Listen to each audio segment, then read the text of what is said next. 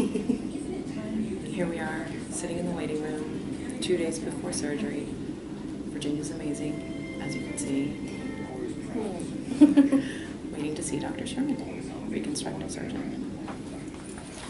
Is your blood pressure going to be high? Should we wait a little bit, or are you okay? Huh? Should we wait a little bit, or are you okay? Take some nice deep breaths. No, it's just running high right now because of the stress. Yep.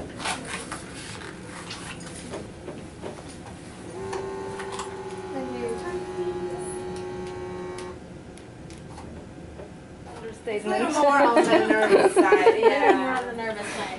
Shitting myself would be a little more accurate. Still keep seated. 2 minutes before surgery is enough. You take aspirin 325 daily? No.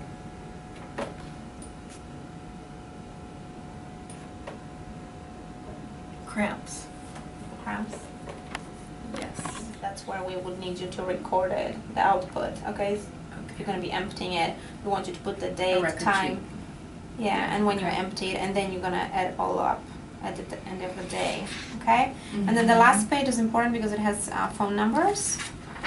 In case you need to reach us, like once you get home, once you get discharged from the hospital, this would be the number we would like you to call. I'm going to circle it. That's a great idea. Yeah.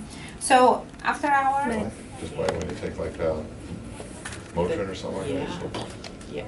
Yeah, an eyelid, a toe, a pinky, a lip. All right, so yeah, we got all kinds of great narcotics. But do remember, hallucinating, nausea, not so much. But I know I kind of. Yeah. You know, here's the deal. There's about 5 different options that we can just go. 1, 2, 3, 4, 5. Toradol's off the table. We got 4 more. We got morphine, Demerol, Dilaudid, all kinds of things. Those are all opiates, right? They're opiates, yeah. Okay. Yeah, but what people just react differently. I can tell you because I've had about 18 operations. You know, some people sometimes, you know, one works perfectly. Sometimes another gets you nauseated. So what we need to do is try one, and you'll give us immediate feedback whether, man, this is land, or I feel like puking my guts off. You just got to tell us that, and then we change the medication.